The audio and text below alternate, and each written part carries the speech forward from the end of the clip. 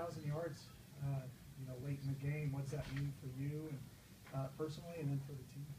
I mean, obviously, reaching 1,000 yards is a big deal, especially as a running back in the Big Ten. I mean, not many people, reach that mark. I mean, especially here, we haven't had somebody do it since 2011. And I mean, I think it's just been big for the team. I mean, I can't thank the offensive linemen, my fullbacks and tight ends, everybody that's out there enough for going out there and giving their all just to block for me, so I can get yards. And even though they might not get all the glory and stuff, I mean, I can't thank them enough. They've been doing an excellent job all year, and it's been allowing me to get the yards that I have, and I just can't thank them enough. Your big run was a fullback ISO. It looked like.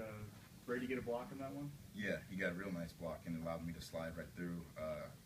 Get a stiff arm, and obviously would have loved to finish the play, but it was just an excellent job by everybody involved. They all got to the right spots, and then all I had to do was go make a play, go out there and